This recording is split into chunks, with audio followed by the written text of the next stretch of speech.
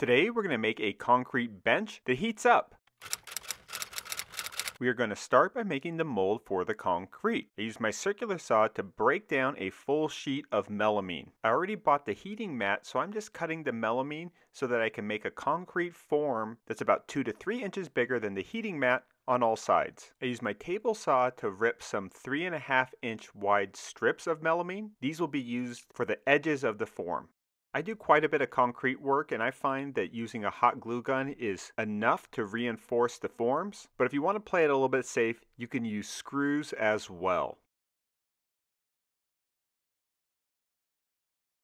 I use silicone sealant to seal all the edges of the forms. I just laid on a heavy bead and then use my fondant tool to press the sealant into the cracks and to give me a consistent radius.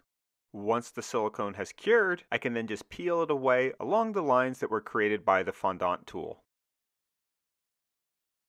I'm going to cut some plywood that I'm going to use on the underside of the bench. This is going to give me material to attach the heating mat to, and it'll also give me a place to fasten the steel legs to. I cut plywood that was the same width as the heating mat, but a little bit longer. I then cut 2 additional pieces of plywood that would go on either end. Now, I want the cord to come out the bottom of the plywood, so I just drilled a hole and then cut it a little bit bigger with my jigsaw. I use wood glue to glue these end pieces of plywood to the main piece, and this will just give me 1.5 inches of material to screw the steel legs into. I drilled one more hole for the cord to go through, and then applied a heavy coat of varathane water-based polyurethane in crystal clear matte. This is just to seal the plywood and to keep water from absorbing into it. Now we want to push the heat up towards the concrete and away from the plywood, so I installed this layer of reflective insulation. It's kind of like bubble wrap that I got from Home Depot. And I just used some 1/2-inch panhead screws to screw it down. I placed the heating mat that I bought from Amazon, ran the cord through the hole, and then applied some reflective tape around it. Now I don't want the concrete to crack, so I did use a little bit of steel mesh as reinforcement, and this will also serve to help hold the mat in place when it goes upside down into the form. I then sealed the underside of the hole with some silicone. I screwed on some scrap pieces of wood that'll keep this whole contraption from settling too far into the concrete. For concrete, I'm going to use Quikrete commercial grade countertop mix in white. This is a very fine grain concrete that's super strong. It's about 6,000 psi. I mixed up about 2¼ bags in a mixing tray and then poured it into the form. I used a hoe to spread it around evenly and push it down into all the corners before adding the plywood contraption that has the heating mat on it. The plywood weighs less than the concrete, so it'll tend to try to float up on you, so I just used some weights to hold it down. I poured concrete around the edges of the plywood and then shook it a little bit to help get out the bubbles.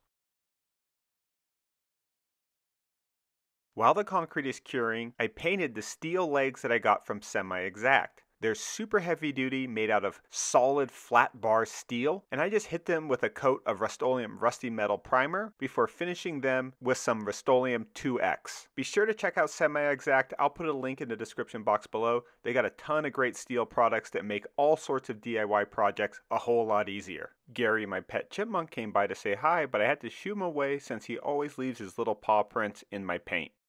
He has such a knack for showing up only when there's wet paint or plaster. I let the concrete cure for a full 48 hours. I then knocked away the support flaps and pulled off the pieces of melamine. I used 1.5-inch long screws with some washers to attach the steel legs, and then had Mike from Modern Builds help me flip the bench over so that I could plug it in and test it out. I plugged in the cord and turned on the heating pad. Now on its own, the heating pad gets to about 120 to 150 degrees Fahrenheit. After having it on for about 2 hours, surface of the concrete bench got up to about 85 to 90 degrees in a room that was set to 70 degrees. Now this was just a cheap heating pad, and there's a lot more high-end and probably better functioning heating elements out there, but I just wanted to quickly test it to see if rapidly heating the concrete would cause cracks. I was very pleased to see that it didn't, and now I'll begin investigating more substantial and energy efficient heating systems because I really like this idea. There's been so many times where I've been at outdoor restaurants and seen sort of these giant propane contraptions which are heating a lot of air and not always a lot of people. I would really like to develop some pressure sensitive furniture both through upholstery and through concrete or wood that only applies heat when somebody's sitting on the piece of furniture. But I'd love to hear your guys' takes on this, so feel free to hit me up with your ideas in the comment section below, and also take a stab at making your own heated furniture. Check out some of our other videos, and don't forget to subscribe to this channel if you haven't already. Thanks everybody. Bye. Oh, and if you want to learn more about the concrete products that I use, go to Quikrete.com.